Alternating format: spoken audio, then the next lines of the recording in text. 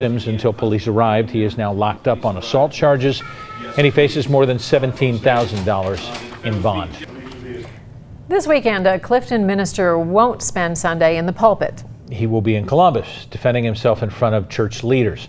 Reverend David Meredith, the openly gay pastor of Clifton United Methodist Church, is now facing church charges that could cost him his ordination. And as he told Local 12's Joe Webb, he may lose his credentials, but he will not lose his ministry.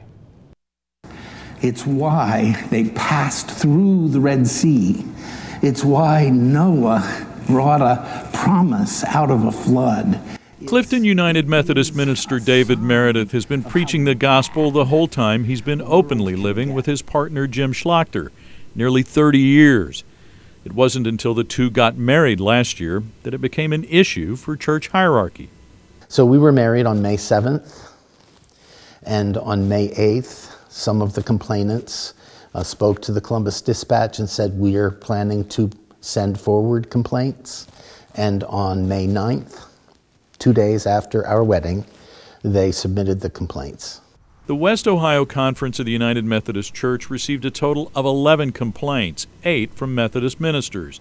Sunday afternoon, David Meredith will appear before a church committee on investigations, the first step in what could lead to a full-blown church trial. I have complete confidence that who I am and how I live is pleasing in God's sight.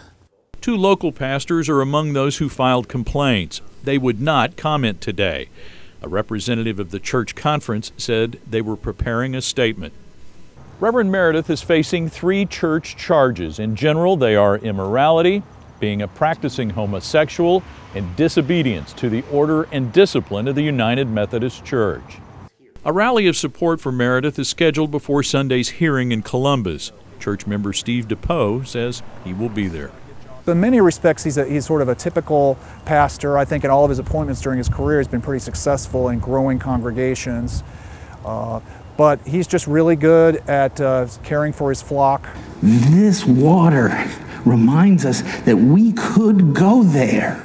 David Meredith says his current situation is just the latest in the ancient struggle between church law and church freedom. The church cannot stop the good news from being proclaimed by these lips. There's nothing they can do to stop that. But they may say, you can't do it here. In Clifton, Joe Webb, Local 12 News.